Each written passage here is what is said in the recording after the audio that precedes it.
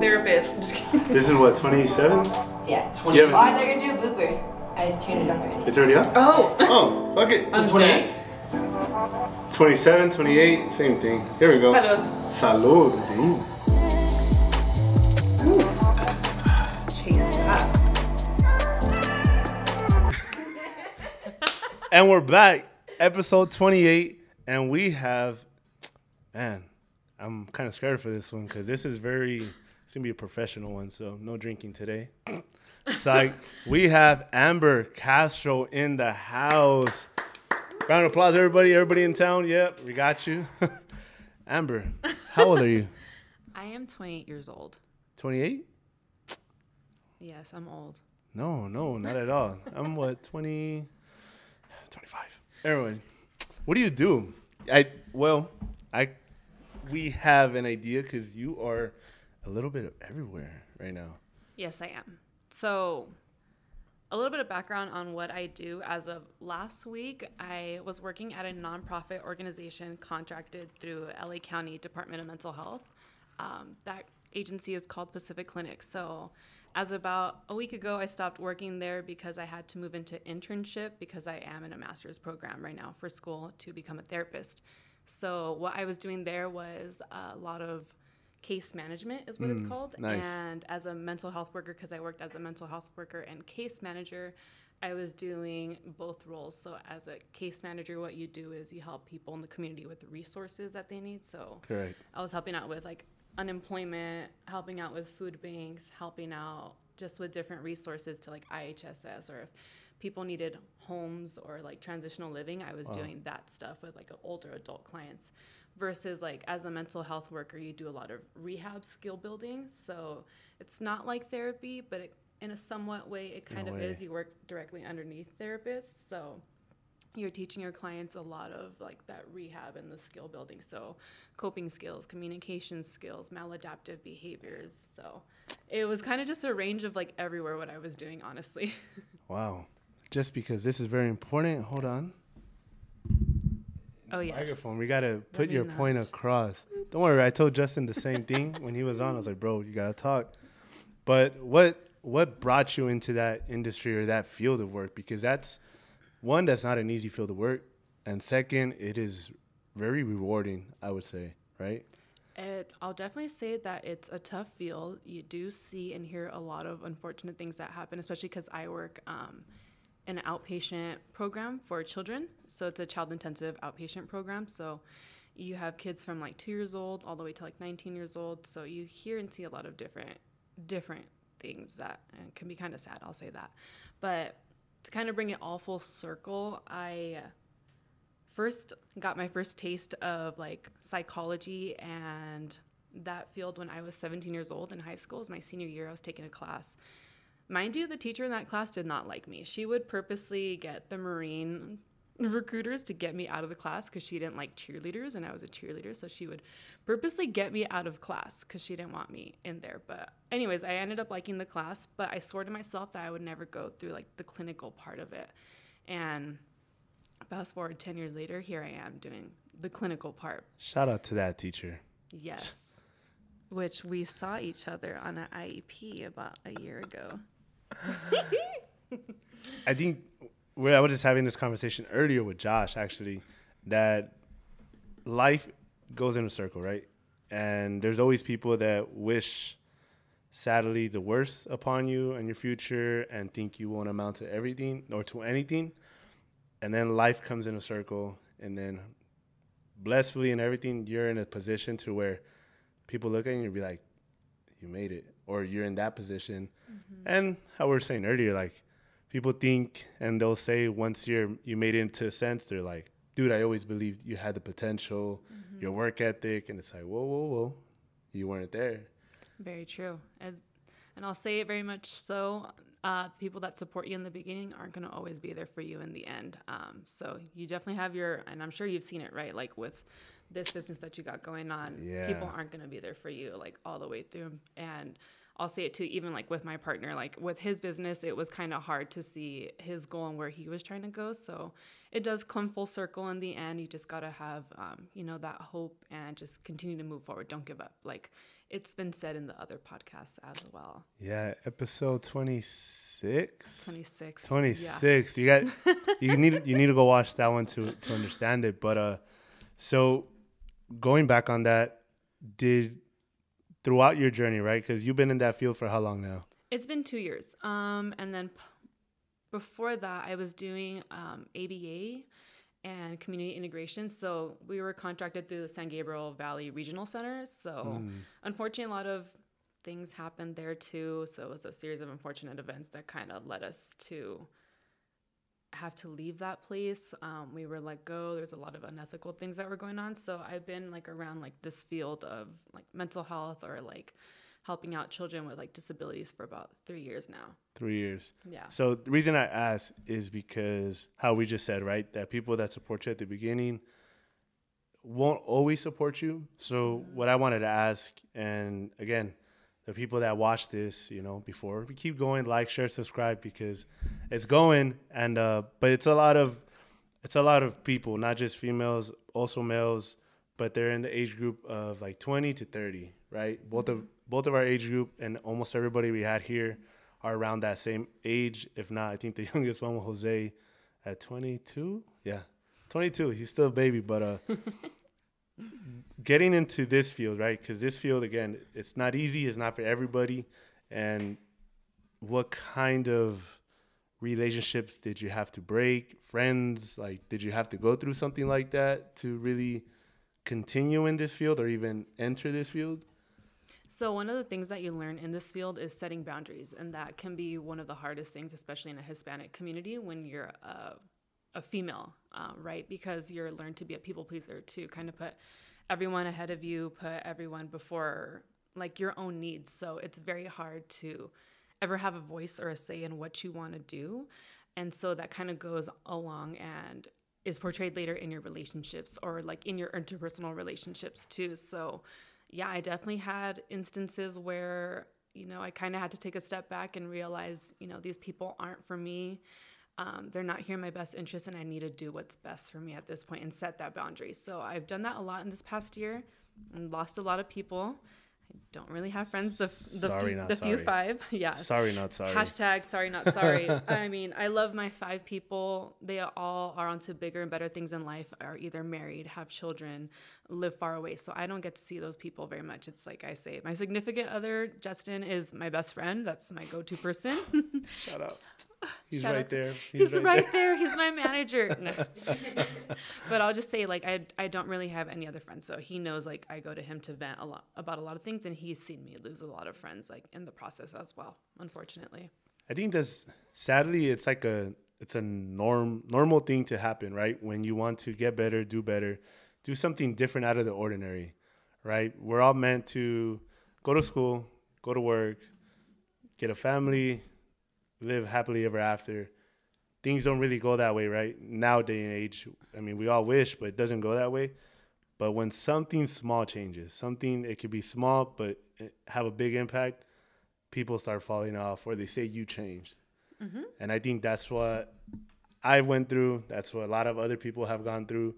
But a lot of people don't want to cut that loose end. Mm-hmm. They're like, I know this person isn't good for me, but I don't want to let go yet, or they still care about me. It's kind of like codependent relationships that we learn about a lot in mental health. When you're so used to a codependent relationship, and I don't know if you've ever been in this, or like anyone here has been involved in a codependent relationship, you're so dependent of that person, the happiness that you get from that person, that you feel like you'll never find that anywhere else. So you're used to that. So you have no other choice but to like stay there. I mean, you do have the choice to walk away, but it takes a lot for a person to be able to walk away and say, you know, this isn't for me. Yeah. But because we're so used to the same things over and over again, the same type of relationships, you stay. Unfortunately, that ends up hurting you more later on down the line. So what right into it, what advice would you give someone that's struggling with that? I mean, there's guys and girls. I think what we all like to think is just only girls go through it. No guys, and it's only girls because girls are that way. Mm-hmm. But in reality, like, there's guys that have to go through that too, or go through that. They just maybe don't portray it, don't show it. But there's always both genders that have to go through that. do you have anything or something that maybe had worked for you that they'll hear you out and be like, fuck, that is it. That is what I need to hear. So just to clarify, you're asking, is there any advice that I would give anyone about like codependent friendships, relationships? Someone comes up to you and asks you for help. I would just, and like, let's say if it was a friend, and I've had friends in the same situation, friends who are still in the same situation, it doesn't matter how many times I tell you to walk away. You're only going to walk away when you know it's best. When you've hit rock bottom and you know, like, this is enough, is when it's time to walk away. That person will screw you over many times over and over again. And no matter how many people tell you, like, dude, what are you doing? Walk away. It's not going to click until you allow it to click in your head what's going on. So I always tell people, I support you in anything that you do. Do you want my advice or do you want me to hear you? If they want my advice, I'll give them some advice. If they want me to hear them, I'll just hear them. But when it comes to a codependent relationship, I mean, only you know when it's time to walk away. And I say that every single time because I have plenty of friends who have been in that situation. And I say, it doesn't matter how many times I tell you, only you know. When you're ready, you're ready. When it's time to walk away. Yeah, and I was like, it doesn't matter how many times people tell you, you know. Yeah, you know. That's what I think I was just mentioning to them earlier when we went to the gym. It was like, we can tell you, right? But Josh even said it, and I always say it, you're just not ready to have that conversation, or you're not ready to really listen. Because we can have the conversation for the next hour and walk out of here, and you're just like, nope. It went in through one ear, out the other. Terco, son tercos. Exactly. And it's because, like you said, people don't want to have that conversation because it's an uncomfortable conversation. It is. And that's kind of like what therapy is too, is being able to put yourself in a setting where you're going to talk about the uncomfortable feelings that have happened or that are going on. So, yeah, so. But there's, Ashley Martinez said it. She has gone to therapy and everything, and she recommends it, right, to people that are comfortable with it. But she said it because you're talking to someone who doesn't care about you, really. They're just getting paid to hear you out and give you a recommendation. That's not true. Not true at all. And I'll say this because I'm in therapy and I know what it's like to sit on both sides of the table. Genuinely, we care about you. As mental health professionals, we go home and we think about you. We think about, are you okay? Like, I wonder how their parents are dealing with them. Sorry if my voice gets a little shaky, but it's true. Like, we really do care about you all at the end of the day and want the best for all of you. And you guys can even ask, like, my partner. I'm always talking about, like, therapy, like, when I'm in therapy. And it's such a nice and liberating space to be able to talk about the traumas that you've been through in life, or, like, trying to break intergenerational cycles, especially in Hispanic community. That's what we're trying to do, right? Not trying to be like how our parents were. Yeah. So therapy is not for everyone. If you're willing to talk about that and open up yourself to talking about the difficulties of life, then I recommend it. If you're in a difficult space, I definitely recommend it. But just know that the mental health professionals in your life actually do care about you, and they shouldn't be giving you advice to begin with. Let's just say that. They're there to listen to you and help you process what's going on, not give advice. That's one of the big rules. We're not here to give advice. Oh, well, that's something I personally didn't know. But so piggybacking off of that, so you said all the mental health people that are in that industry really care. Do you think 100% that are in that industry are in tune? Like I always say, invested with what they're doing. And how you said, there's people that, like, I coach my high school, and when I leave out of there, Brittany knows, I come home and I'm just bothered. Like, dude, this didn't work. Something is not going right with them personally, and I need to figure out how to fix this right now. And talk about it with my coaches. Next day we go back to work. All right, let's fix this right now. And it's like, all right, I always say it, after every season, I invested everything. There's nothing in that did not happen this season that I can leave there and be like, man, I didn't give it all. I invested everything. So when we did lose, say, hey, keep your head up. We did everything we possibly could.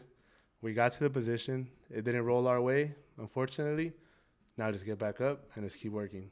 Exactly. So that's the only reason I'm asking, because it's like I've seen coaches, teachers, managers in other industries that they just don't really care. They're just there, collect a paycheck, move on, and get on to the next. There are some people like that. I'll admit that. Like the old OGs, psychologists and psychiatrists that are in this field just want money. And I'm going to say that because I've seen a lot of unethical things happen. They just want the money. They don't really care. They're going to diagnose you with like whatever they want. They're going to give you whatever medication they think is right. And they're not going to really be there for you to help you. And I say this because, for example, like my dad's psychiatrist, oh, don't even get me started on her. She just irks me every single time that she does not care. She just wants to give him the medication and that's it. Just give him the medication. And it's difficult because there's other people like us, for example, in community mental health who genuinely care about our communities, our children, the parents, and educating them and giving them the resources, while there's other people out here who just want the money. So I'll say not everyone is dedicated and for this field, but there are other people who really genuinely go home at the end of the day and really care about you and what we can do moving forward for your treatment. Going home, right? Now, how you said when you go home, you take it with you. Did you need to learn how to balance that? Like how to keep work at work and home things at home, I guess you would say? Yeah. So one thing that I've learned to realize, and one of my first professors in grad school said, is at the end of the day, I wipe myself and I rid myself of all this negative energy that I've carried with me with all my clients all day, and I leave it to whatever higher power that they believe in or whatever higher power I believe in, and I go home from being a therapist or mental health worker or peer partner or psychiatrist, whatever, and now I go into being the role of I'm a daughter, I'm a girlfriend, whatever it is. But it took me a while to very much understand, like I couldn't bring that in because then I was like trying to vent to my family and they're like, well, why don't you just do this? I'm like, oh, you don't understand that. Like you can't do that in this field, like unfortunately. And so it became very tough. And what became harder when the pandemic started was we were working remotely.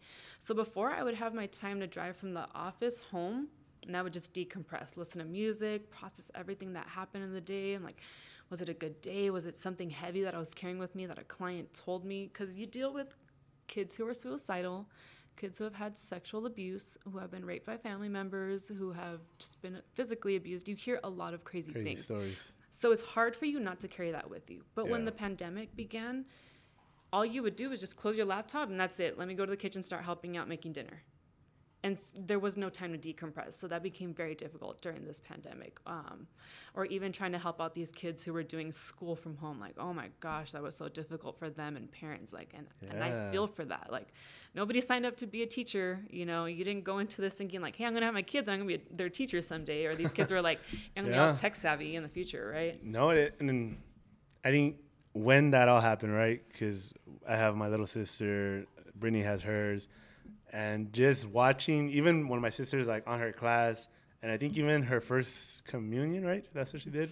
They had online, and you're just watching parents, right? Because they're all on the camera, and they're like not even paying attention.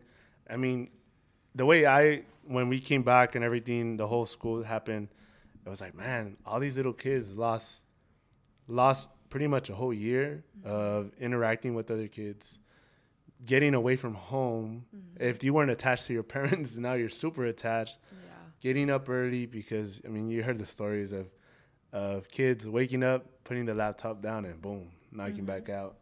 And teachers some of them were hard because they're like, oh, you're not at the level you need to be. And it's like, there's people that learn hands-on and there's people that learn by listening and watching. I'm not one of those people. I really need to be hands-on. And even when I was in college, I was falling asleep. I was like, gosh, it bores me.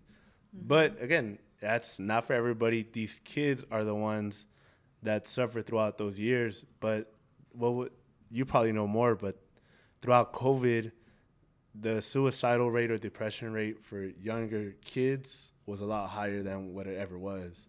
Yeah, it was. And it's very sad because in the city that I worked in, for example, at the main high school where most of our teens went, there was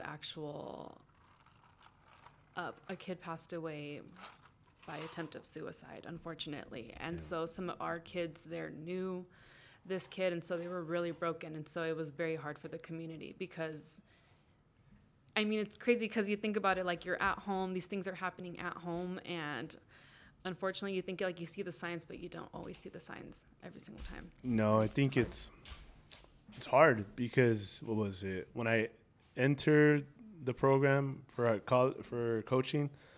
It was in that same year. Somebody unfortunately took her life.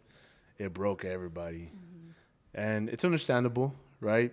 People that are in close to the person, and as a young kid, you're not even an adult yet. Like as a kid, you're dealing with adult problems, which is the loss of a family member.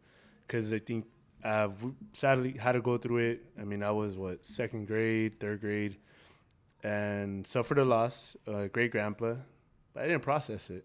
It's like, man, rest in peace. But as I got older, it got worse because now I know how to process it, and I didn't want to understand it. I didn't want to everything just shut down. So how you're saying I always felt like there was never a moment to decompress. It was always on the go, on the go, on the go.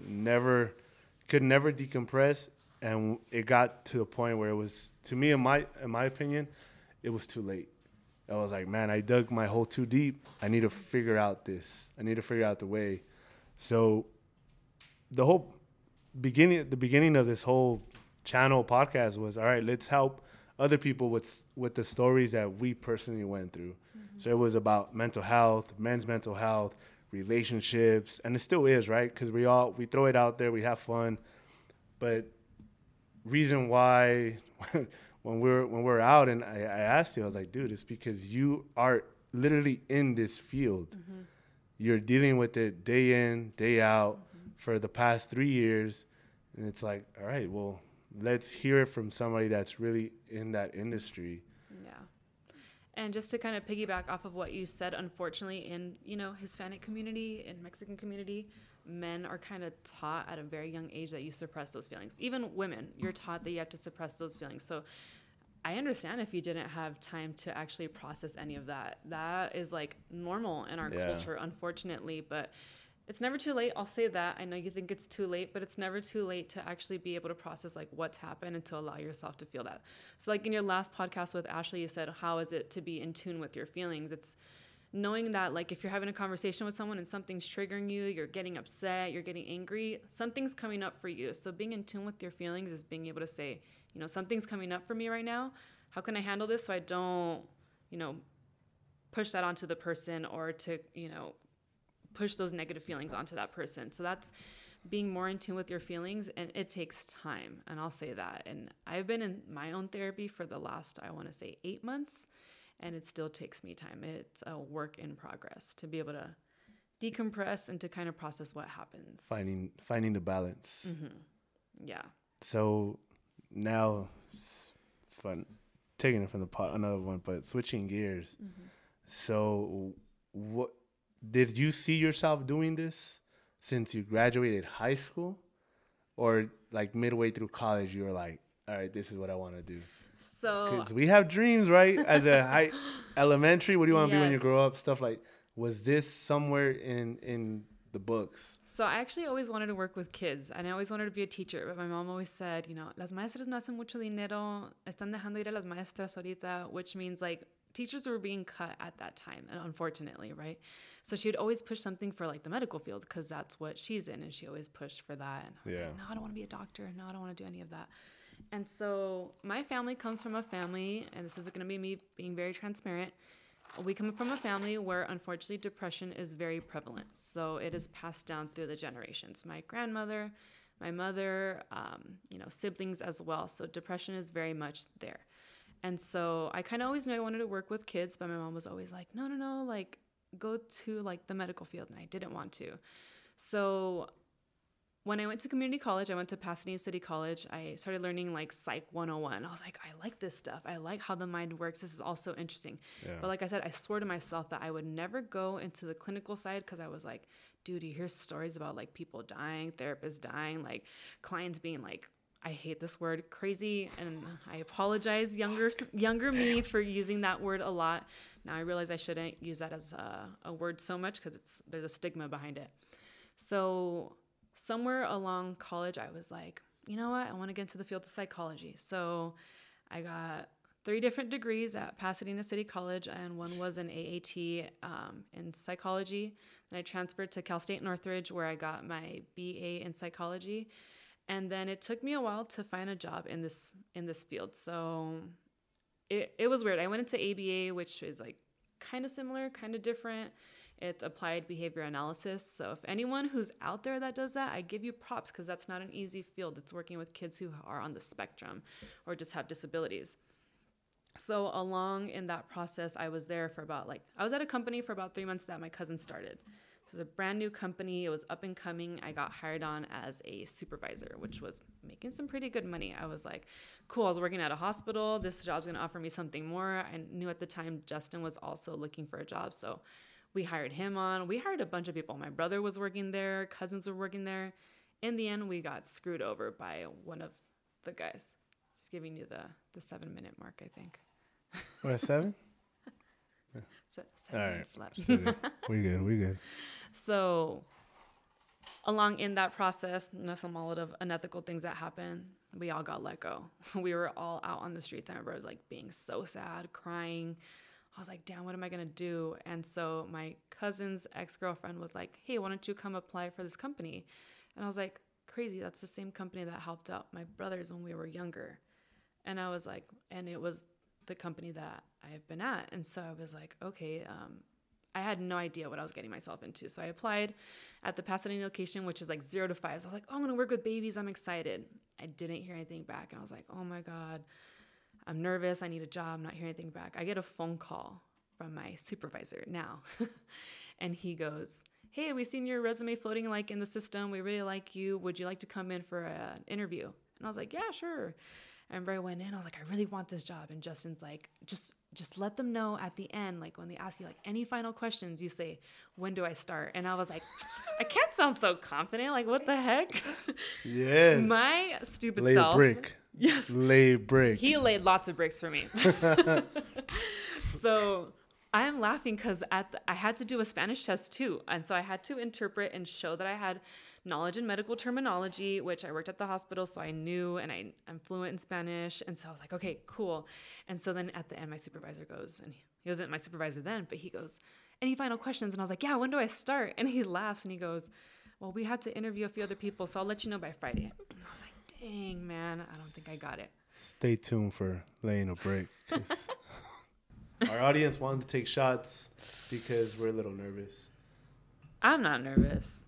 The audience is nervous. I mean, Come on in. The audience and me. Woo, here we go. A special appearance. The DD.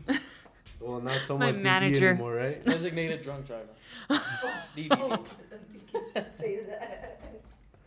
We don't. No, that's kidding, a family. lot. I'm just kidding, fam. That's a lot. No, it's not.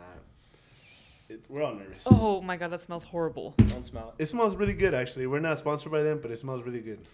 Toast to life. It toast to life. Toast to There life. it is. There it is. Watch episode 26. Not sponsored. And he's out. Thank you, Thank Justin. you. Thank you, Justin. That segment was just for him. I hate you. Ooh, laying a brick. Remind me of Newport for Ashley's birthday. Newport. We're gonna have to have our own episode for the recap on Newport. Oh gosh. Not a lot of them remember what happened. But. So, when you left that interview, you said, "When do I start?" They said, "We need more interviews." Is that something you normally would do, or it was just like in the moment confidence? In the moment, it just happened. I was like, oh my God, I'm so stupid. Why would I even say that? And like, I just remember he laughed and he's like, well, we have a few other people we have to interview, so we'll let you know by Friday. And that was Tuesday, mind you. So I was like, dang, I don't think I got it. I was a little too confident.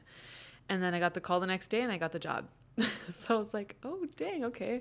I was there for the last 2 years. So when you got the job, when you got the call, how did that make you feel? The only reason I'm asking is because when I got a call and it said, literally interview 2 days prior, they said we need 2 weeks because we still need to interview more people for the same position. I was like, all right, 2 weeks. Damn, I hate waiting. I'm very impatient. Brittany will vouch that I'm very, very, very impatient because I want it when I want it now. Anyways, so 2 days later, got a call. They're like, look, we're going to go with you. We're not posting it yet, but we want to let you know you got it. Nice. So, mind you, I was at my mom's and went into the restroom, sat down, and I was just like crying. I was like, what the fuck? I was like, what did I, this is great. And I was like, all right, well, shit, now I'm here because I've never done this. So now I'm here. Let's get to work. So when you got that call, did it make you feel a certain way, or is there a moment besides this one that when you got an opportunity, you were just like, this is what I was meant for, or this is what I prepared for? So when I got the call, I was super happy. I had been working a really great job, so it was a huge pay cut. So in that sense, it was very unfortunate that I was taking this huge pay cut. But unfortunately, that's the reality of, you know, anything that's contracted through LA County. Unfortunately, we are very much underpaid. So I was happy in the moment. But when I first went in, I was like, okay, what the heck am I going to do? I don't know what to expect. Yeah. And so all of this was all new to me. But I just ended up having like this rewarding feeling after like meeting these teens. Because I was hired to work with teenagers and do group therapy. So I was working alongside, excuse me, sorry, that was the shot. That's gross. The bacteria. It's like right here in my throat, my esophagus. No, but I was working alongside different clinicians. I didn't know what to expect. I was still learning, so I definitely made some mistakes in the beginning. But there was one point where I was just like, this is what I want to do. And I remember always hearing people talk about grad school, how like, it's scary, it takes a toll on you, it's time consuming. And I was like, oh, dude, I can never do grad school. Like, if I was able to apply to like a community college and then to undergrad and not know how to even do it because I'm first generation to ever do this in my family. My brothers didn't do it. Yeah. Shout out to everyone who's first generation out there. It's not easy, and I can vouch for you. It is difficult. So for you to apply to school, apply for financial aid, that was a difficult process. So when it came to grad school, I was like, grad school? Like, no, that's not for me. And then I kept hearing like my coworkers say like, oh, I'm going to apply to grad school. Oh, I want to be a doctor. And I was like, well, you know what? Like, if they can do it, like I can do it too. So randomly one night, I'm like only like, I want to say 4 or 5 months into working at this new job. Just for fun, I like go and look at my supervisor's like alma mater. And so I'm like, I'm just going to look at information. I just signed myself up to look at information. The next day I get a phone call. Hey, do you want to take a look at the tour on campus? And I was like, sure. After the tour, they're like, all right, so you need to apply by this date and this date. And I was like, wait, what? And I was just like, okay. So it was all, excuse my language, shits and giggles. And next thing you know, like they were like, okay, like you need to apply by this time. This was like maybe October, November. And they ended up telling me like, okay, you need to come to a group interview. And I was like, oh, dang. Okay. So you kind of like want to show out that you know what you're talking about. You know what you're doing in this field already. So I remember it was a group interview with 5 other people. Out of those 5 people, 4 of us are in the program now. Yeah, they told us, hey, you're going to know before Thanksgiving if you got accepted or not. So this all happened within like 2 weeks and I got accepted. And now I'm going into my final year of grad school. And I never imagined a little brown girl like me would end up making it this far in life. So shout out to young me. You made it. You're making it in life. So I definitely say that. I love that. Yeah. You know, and now, so it's crazy because I can have these conversations that we have here. I can have them normally with people that I'm close to. Mm-hmm. Mind you, when we came back from gym at 8 in the morning, right? 8 in the morning. So we had like a 2-hour workout, and I'm just talking with Josh, and I told him, I was like, do you ever, and this is to anybody that's watching this at this point, right? Look at the camera. Anybody that's watching this, like, do you ever just look in the mirror and just tell yourself like, man, you did it. You came this far. So transferring into that, like dealing with, you know, negative people around that don't want to see you go to school, get a better job, get a better career. And I asked them, and everybody just needs to ask themselves this question. Are you happy or proud of how far you came? Hell yeah. Oh my God. Yes. if I could talk to younger me, like childhood me, she would probably be so confused as to like what was going to come in life. A lot of parts of my childhood, I feel like kind of blurry, so I don't really remember much. But if I could go back and like talk to younger me, I'd be like, you're going to be very proud of yourself and like what you've done, and your parents are going to be extremely proud of you. Everyone around you is going to get a little emotional, man. But yeah, it's a nice feeling to know that like all the hard work you've put in, like even though you've lost people like down the road, like it pays off in the end, and it's going to pay off. Like eventually, like I've told Justin, like I want to go down the line of private practice. I don't know if after my master's I'll go for a doctorate. So maybe in 3 years, y'all will see me being a doctor. Who knows? We're here to see it. Yeah. You know, like that's so, man, you literally took the question out of my mouth. Like talking to a younger self, talking to the younger generation. This is why I personally love where I'm at. Cause like even at the gym, talking to younger guys, like, bro, how'd you get so this? I'm like, bro, it's taking a lot. Not easy. And trust me, I fell off. I had to lose myself to really find myself once again. And how we said earlier in the first part, like learning, and it was literally learning the balance, right? Right now, I'm still learning. And I think if you're not learning every day, every week, every month, you're just wasting time. Because there's always something new to learn. Maybe not about the world, but about yourself. There's a lot of shit that can happen in your life that you can put it off to the side, and then once it really hits, it hits hard. Losing friends, losing family members, relationships, getting out of relationships, friends and girlfriends and boyfriends. Finding yourself, and I said it again, if you can't love yourself and take care of yourself, how can you expect to really love somebody else? And I'll challenge you real quickly on that, because although a lot of people in society has taught us to think that way, it's actually, you can actually be loved while you're still trying to figure out who you are. I'll take myself an example. Again, I'm being transparent. I have gone through some difficult times in the last few years. I have come up on top. I have hit rock bottom. I have, even gained a lot of weight. I have lost a lot of weight in that process. Yeah, love the a gym. whole transformation. I've done 3 different transformations. So I've done like 10. Yeah. Doing one it's right no now. big deal. So, I mean, yeah, it's a difficult process, but I mean, you do come out on top. And like Justin would probably vouch for me too, that he's seen me like go through these different chapters in my life and has seen me like grown and has loved me even in that process. So I'm letting you all know, like, yes, it's important to love yourself before you can love others, but letting you all know too, you can also still be in a relationship or have friendships while you're still learning who you are and growing as a person. So I want you to always remember that too. Like, people can still love you regardless for this different season that you're going through in life. And it's kind of like how you mentioned earlier about how we kind of change, right? And it's like people say like, oh, you've changed, you switched up, you're not the same no more.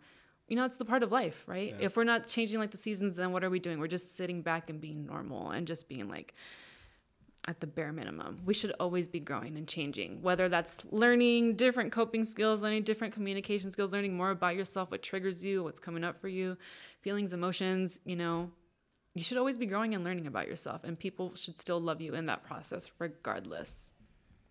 Damn. Facts. Amber hitting the freaking facts, bro. And that's what I love, right? When others, the people that come on the show and they ask or they correct something, I am not knowledgeable enough to know a lot of shit, right? But you're learning. I'm learning, right? After this, I'm going to rewatch this, cut the tape, and I'm going to listen. I'm like, damn, I never knew that, right? Leaving out of here, I'm gonna like, damn, I never knew that. So going off of this, your little segment of the last like 10 minutes, I love it. 3 top qualities that you yourself can say about yourself. Like, hey, I'm Amber, and I bring this, this, and this. I asked Ashley, and she was like, she said it, but I want to know about what is Amber? Who is Amber? What does she bring? Well, I'm Amber. I bring empathy first. I'm always very empathetic and trying to be understanding of where a person is coming from, why they're acting a certain way. I'm patient. I have lots of patience. I'm sorry to my family. Sometimes I don't always have patience for you guys. I love you guys. but I have a lot of patience. And it doesn't take a lot for me to get out of character. So I'm just very, very patient. And I'm a loving person. So I wear my heart on my sleeve. My emotions are always there. You can always see it. So I'm very loving and very much giving of my love to everyone else and wanting to put everyone else before myself. But I'm now learning to put myself as well. So yeah, I would say I'm empathetic, I'm patient, and I'm loving. And that's what I bring to the table each time. Damn, I love it. So now transferring the way and how you said it, you watched Ashley's. What's happening right now with the whole attacks on women, people putting down women. Shout out to Cindy when we had her episode. I think it was like 12, 11, something around there, right? And we're talking about girls in business and how society, men particularly, I don't know why, but we tend to want to shut that down. Do you think men feel like we're losing the pants when a girl shows that power or that potential? I think so. I think because like in society nowadays, men are supposed to be perceived as being like this very masculine person. And not just in society nowadays, this has always been like a taboo thing. It's like untold rule, How you said, right? like it's coming from Hispanics. Yeah, same thing. especially in Hispanic households, there's machismo. Machismo is very much very existent, like you talked about with Ashley. Yeah. The men are treated very much differently than the women are. So for a woman to come in and be very empowering, it can be intimidating for a lot of men to be like, oh, okay, this girl knows what she's doing. She has her shit together. You know, she either has an education or doesn't, or is like a badass and like has her own like job or business, right? So it can be definitely intimidating for some gentlemen. I'll say that, but You think it's intimidating for women also? I think so. Other women? Oh yeah, definitely. I can definitely see that. I personally, I have been told that I'm an intimidating person, but I usually don't see men as being intimidating. I feel like it's just like for show, like just gonna puff up your chest and just like be this macho guy. Do you think that like, I always say, walk with confidence. Show who you are, and when you come into the room, people know who you are. Whether it's a room full of business people or a room full of people in fitness, it doesn't matter what room you come into. When you come out, you show out, and it's not on no easiest word on no cocky level, right? Because I think when you say the word cocky, it's just you're putting down other people around you. And I seen it like, oh, hi, look at my muscles, boom. You don't got any, so you're not even allowed to be here. It's like, whoa, whoa, whoa, whoa. My Donald's diet and lifting what I lift, it's like, I don't need that. Just, I'm just throwing that out there. But I think where this world is right now is like, nobody wants to see anybody win. Nobody wants to, like how we had it with Justin, we had it with Josh. I just talked about it with Josh. Ashley talking about her family, the party rentals. It's like nobody wants to see you really succeed. Until you really succeed, then hey, I supported you, right? How we just said at the beginning of this, everybody's like, nope, this is this, you're this, you're that. It's like, well, get to know me, really understand who I am. Yep. Like how you just said earlier, like you listen and where people are coming from to understand them. But it's like, bro, I can't hate on you until I really understand. And if you're negative, go ahead, keep moving. But when stuff like that happens, it's like, all right, why are you like this? What's happening in your life that you're projecting onto me, which is what I feel goes back into being in tune with your feelings and your emotions. Like if you know what's going on with you internally or if something's coming up for you, then learn how to work on that yourself so that you don't project that onto something else, because that's the one thing that I've tried to really learn to do is not take it personal when someone's like giving me an attitude or being rude towards me, or even a client is telling me, I don't know, aren't you the professional? Aren't you the therapist? Well, first of all, no, I'm not the therapist, and I would appreciate if we toned down the attitude a little bit. But then I'm like, you know what, something's happening at home, something's happening internally, and I can't even be mad about that because you don't know how to process that yet. So you don't know how to not project that onto me. And I've learned, don't take that personal. If someone's like trying to flip you off on the road, that person's probably in a hurry. Let them go. Okay, right? They're just I'm definitely there all the time. And today, particularly, like something external happened. But I remember what I personally said episode before. Do not let the clown have the circus. Don't be a part of the circus and let that clown have a show. It's like, all right, I can't fall into this. They wanna get a reaction out of you. Exactly. So even got home, Brittany asked, like, hey, did you? Nope, I don't need to no more. I said what I said. Good luck to you.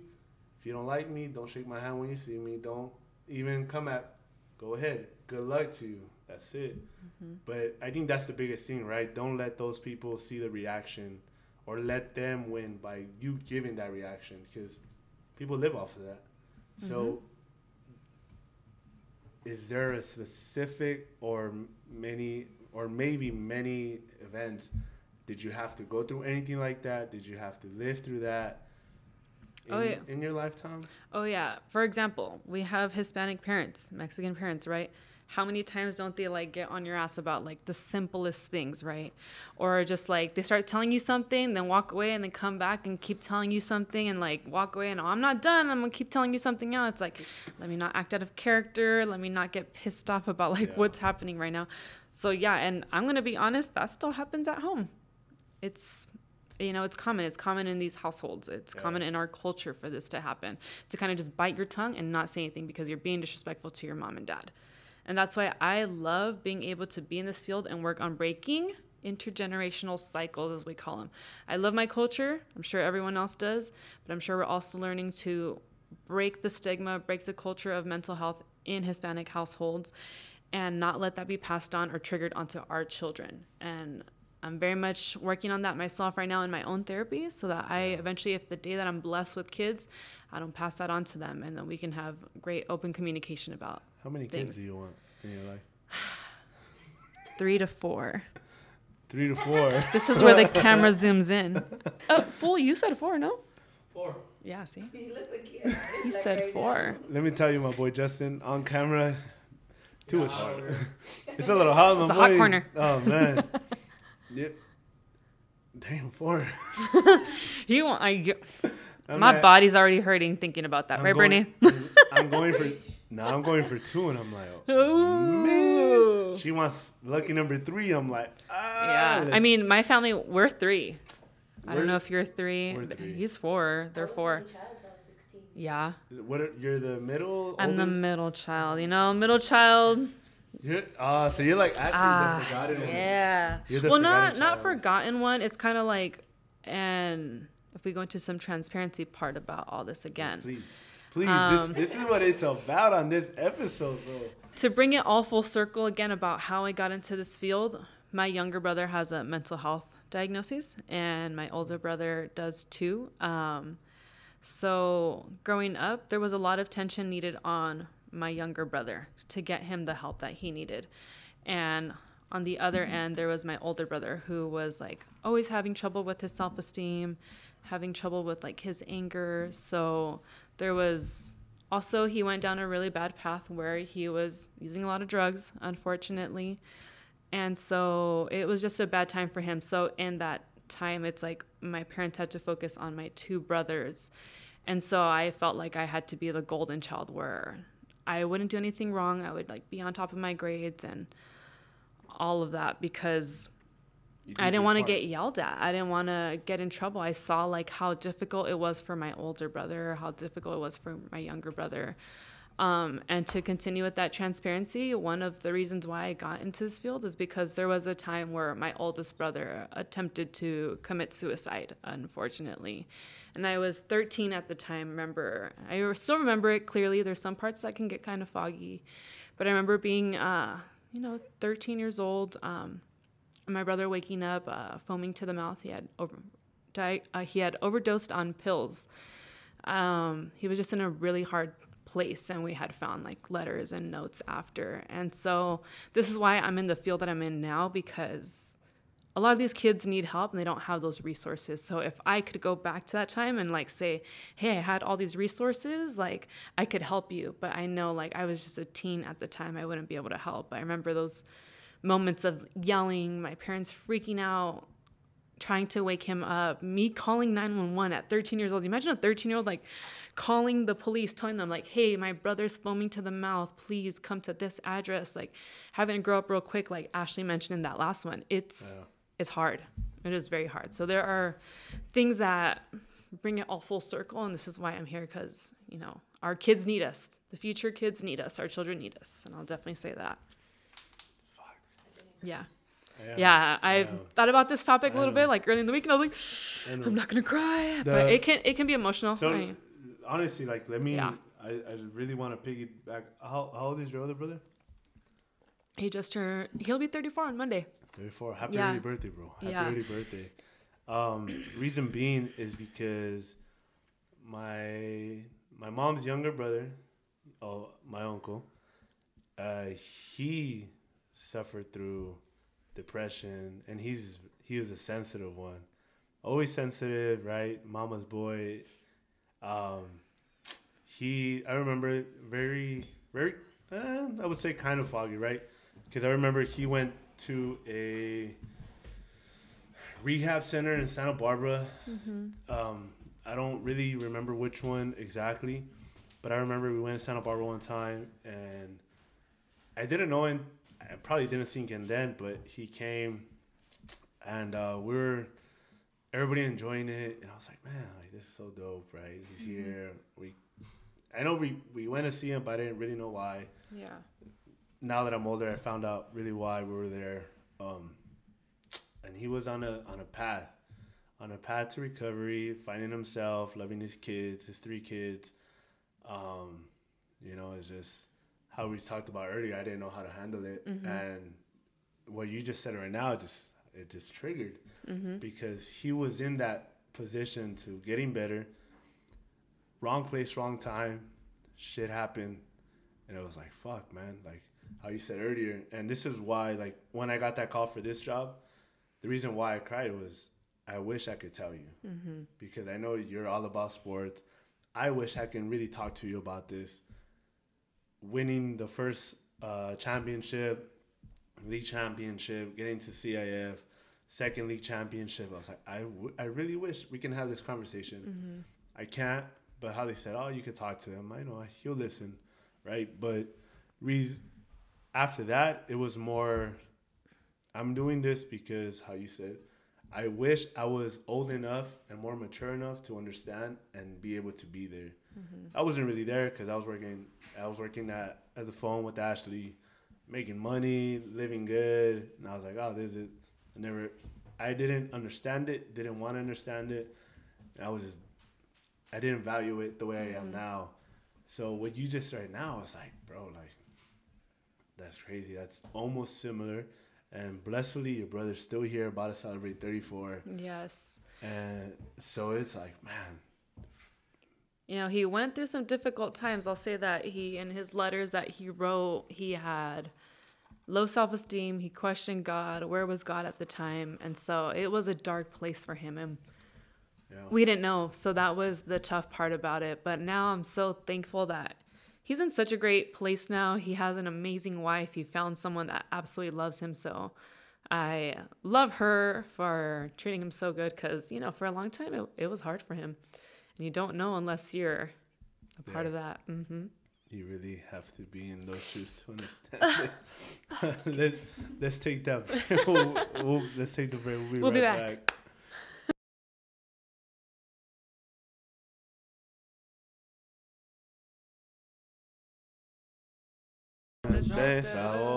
Yeah, we're gonna get a shot. Don't worry, Justin. We're gonna get a shot. At the end. This is it. I know, we got 10 minutes. Hey, people lasted this long, bro. You have the longest. Episode 26. Episode 26 is the longest. So it's either we. We're drinking the tall one. Damn. I know. So we're drinking. People think we're drinking alcohol. We're not drinking. We're drinking water all day. Shots, water, shots all day. Supposed to be. Yes, sir. But so I want to bring it up. I just told you I'm going to bring it up. You started a new page. Ooh, yes. This is something I've been wanting to do for a while. Name, why, and what's your plan with it? The reason I did it is because, well, first of all, been saying I want to do it for a while, but I just don't ever have the time because with going to school full time and working full time, it becomes hard. And like having night classes for school, it's kind of hard to balance that, and social media can become a little heavy. So right now with going to internship, I have to move down to part-time, unfortunately. I'm taking another huge pay cut, unfortunately. So that leaves me with a lot of free time. So I thought I always wanted to promote myself as a business. I don't know much about business stuff, but you know, a lot of people who are close in this circle we know about somebody. That stuff, we know somebody. So I finally decided I would promote it as like myself as a business. Unfortunately, with the law and ethics that go behind community mental health or just psychology in general, like as a social worker, MFT, as a PCC, whatever you, psychology, psychiatrist, they can get very black and white. So unfortunately with that, I had to be very careful about how I promote myself because I'm not a therapist just yet. Wait on it. Give me a year. So in a year I'll have my number and I should be doing therapy by a year. But unfortunately, on this new page, I cannot provide therapy for y'all, unfortunately. Nah. I cannot give advice through DMs. Unfortunately, I can get in huge trouble if that were to happen if someone wants to report me to the board one day. So yeah, there's a lot of black and white with that. But that's only because of where you're at now? Yes, because I'm going to become a trainee. I'm going to become an intern. Even if I wasn't an intern, I could get in huge trouble. Even because I have that title behind like my Instagram name, I could get in trouble with the board if they wanted to. So that's right now. My page is just based on what I've learned as like a mental health worker, case manager. So it's skill building. Yeah. In a year, I'll be putting more like diagnoses and all that stuff. You gotta put a social media influencer. Ooh. No. Yeah. Those people can be kind of something else. No. So when we started, right, and even after we like episodes in, like that was one thing, right? And it was about who you are on and off camera. That's the biggest thing. Yes. So like just what you're saying is like, well, like shout out to Jackie and to the cause. She's trying to be or is now a life coach.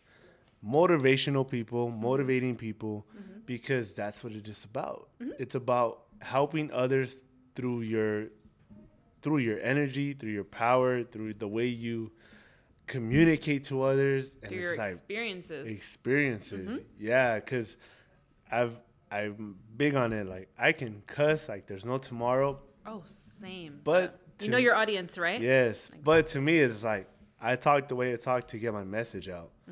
This is how I feel. It's different if I talk in this tone compared to if I talk in a louder, and this is like throwing a word in. It's like, bro, now you know I mean it. This is what I am. This is what it is. This is what I'm about. Oh yeah, I believe you. It's like, oh, okay. You interpreted what I wanted to tell you. But that's crazy. Like, not crazy, but you know where you're going. I mean, you just need to do things a certain way. Move a certain way, do things to the book so you can get to. Yeah, it's also to cover ground for me and so I don't get in trouble. So right now what I'll be posting is a lot of like, and just being interactive with whoever follows me. What do you want to learn about mental health? What is it that you've gone through in your struggles? What is it that you've grown and have had experiences like growing up? I just kind of want to put it out there. This is like a safe space for everyone to come to.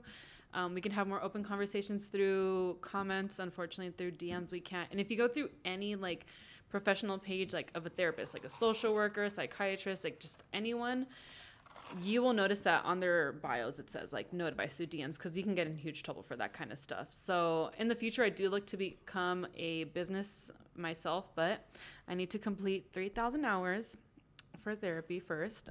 This was an hour and 10 minutes, yeah. Maybe 15, who knows? Yeah.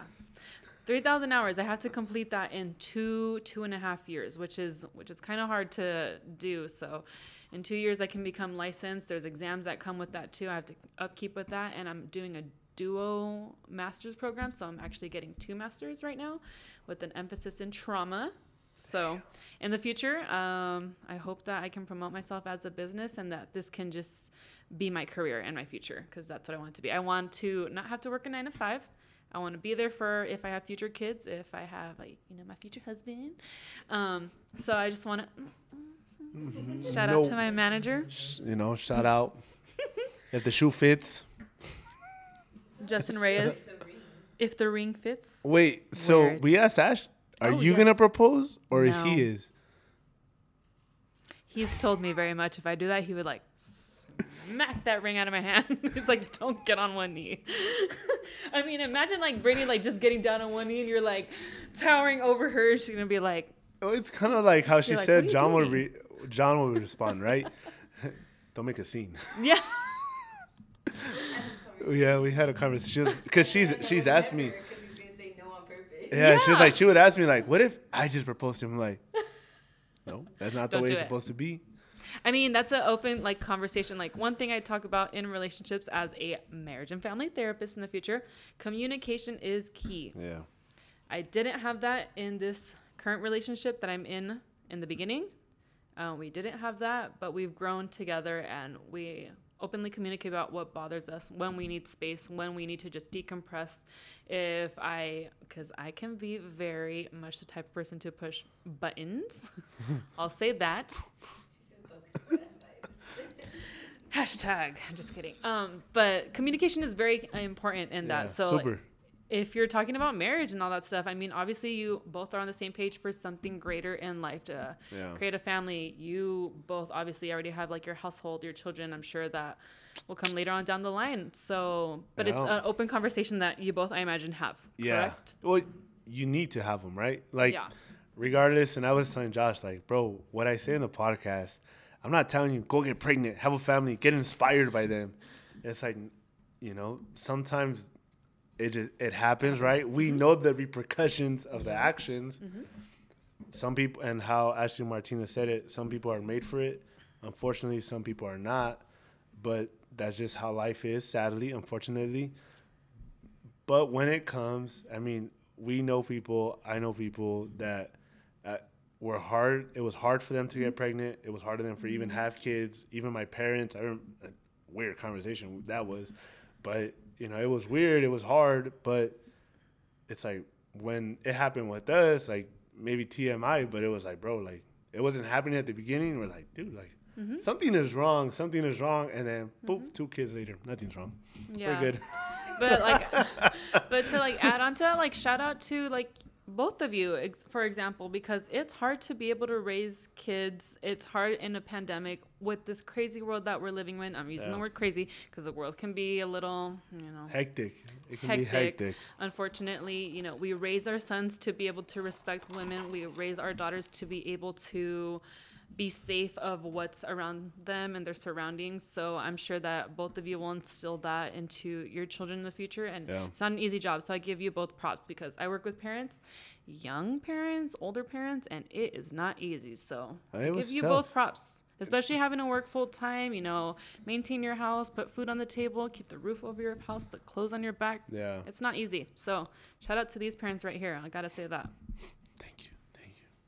Shout out to the mom. Shout out to the mom. Shout out to the mom. Moms carry the baby. I was just telling my dude, I was like, bro, like I do a lot and I grind like there's no tomorrow, but the mom is the one that's more compassionate, more heartfelt. She has an attachment. Like, again, we talked about Newport. She cried on the way to Newport. She's like, man, I left him. I'm like, dude, let's let go. Let's have fun.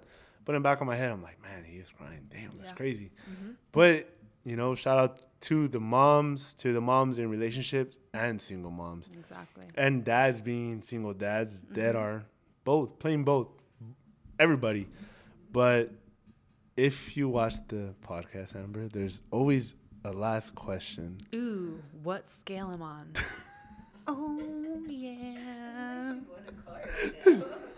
She's it's like this what's that we're about to do a Full. I had 2. I'm good at this kind of stuff. Just because I did better than episode 26. to be specific right now, specifico. Específicos. Never hating. I love all my shows, but this one's gonna be the best one, right? You say that on every show, so. But everyone, we get better because I have to analyze. I'm like, man, I cringe. I look at myself. I'm like, all right, stand up better, sit up better, drink better. work out more because you need to get buff. But shout out to my trainer today. You know, we had 2 guys that trained. Well, I trained them, but but 1 through 10, this episode, man, it was a lot about mental health, a lot of knowledge that you dropped on us, and dude, amazing. You personally, and it's the financial, the mental, emotional, where are we at in a 1 to 10 scale, and then an overall.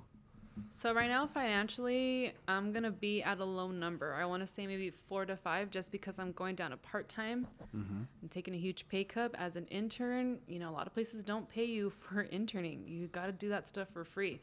Luckily, my agency pays you. It's not the best, but they're paying. So I'm going to struggle for the next few months. I don't know what that's going to look like. I have some fear in that sense. So I'll be like at a 4 to 5. I've tried to pay off all my credit cards so that I can just focus on what is needed in these next few months. So that's at a low number. I had to be honest about that. As far as like mental health wise, I would say maybe like right now I'm at an 8 or 9. That's because I go to my therapy. I'm working on myself. Can't say I'm at a 10 because there's always like room for improvement. I go to my weekly therapy. He's mouthing something on the side and I don't know what it is because I'm looking at y'all. We're right here. She's spending the message to you guys, so listen the fuck up. I'm like at an 8 or 9, I want to say, because there's always room for improvement. I go to my therapy. I normalize therapy feelings, validating all that stuff. So I'm about there. And then emotional-wise, I'm very in tune to my emotions, so I'm 10. I'm a very emotional being in person, as you all probably saw earlier. Ooh, let's just make sure the phone's not cracked. Okay. No. The emotion 10. 10. And yeah. I don't think we've added this, but since you went through your body changes, physical, the confidence, where are we at 1 to 10? Confidence not there right now. I've been like eating whatever I want, which I'm gonna normalize. It's okay, ladies, to eat whatever you want. It's okay if you fall off the horse. You know, when it's time to get back on the horse again. You mouthing words over here, okay? This is my show. Episode 28. Mind you. This is the Amber show. Not even a toast. Amber, a toast to life edition. I'm just kidding. I'm a big goofball. But I'll say, physically wise, I need to get back on it, which I'm going to have a lot of downtime now. So I'm probably going to be like dropping a lot of weight pretty soon since I'm going back into the gym, starting to lift heavy. I've had some injuries here and there. Unfortunately, as you get older, bones start to crack. Starting to have some arthritis in the shoulder. So people, as you get old, man, things start to hurt. But no, I want to say maybe like I'm at a 6 or 7. Could be better. What word or phrase can you tell somebody that's low in confidence in their body? One phrase that I've stuck by since high school is... Give it to us. It will all be okay in the end. If it's not okay, it's not the end. Yes. Jesus Christ. Yes. Oh man, mic drop, but don't drop the mic though. Don't drop the mic. No. We're just imagining. Boop. Man. Yeah. If it's not okay in the end. Oh. Yeah. It will all be okay in the end. If it's not okay, it's not the end. Many times we go through difficult times in our life, different chapters in our life. We feel like we've hit rock bottom. You feel like it's not okay. It's not the end. I promise you it gets better. Ask for help. Check in with people. Check in with your loved ones. Like, people need it. Be there for their mental health. Be there for your loved ones. You never know what someone's going through behind the scenes. And on that, we end it with another shot.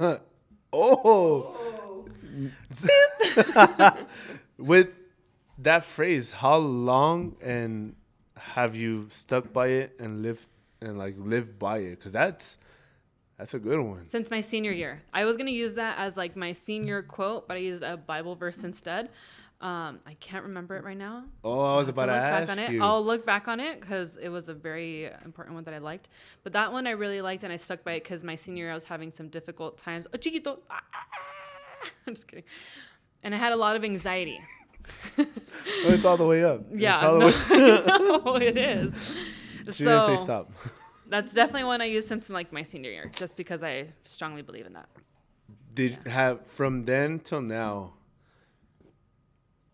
do you think you did you did the right choice from everything you've done from high school, ending high school. Because, right, I think for all the, like, under the kids that in high school that watch this, man, I appreciate you guys.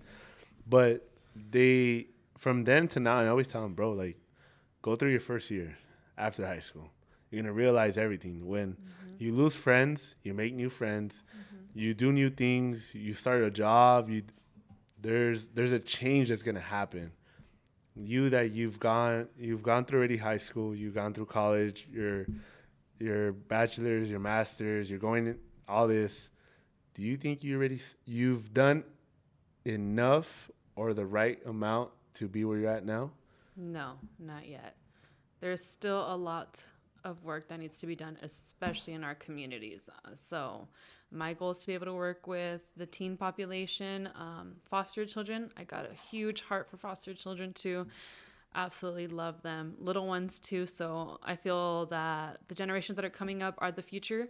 And so it's our job as adults to help fix these communities and help these children out. So I'm not complacent with where I'm at right now, but in time. But you're going. I'm gonna be something amazing, something great. I appreciate you. Tears. Don't cry when you watch this episode. I might. Anyone else who watches this, I hope it hits home. Comment, like, share, subscribe. But Amber, thank you. A toast to thank life. you. Cheers, a big everyone. one. Here it is. Oof. Ooh. What's your Instagram? Shout it out. Instagram. Hurry up. Oh my God. Amber Castro, MFT, or Amberlina with 2 R's. We're gonna share them down below. Stay tuned. Like, share, subscribe. Follow every single page on the links. Stay tuned.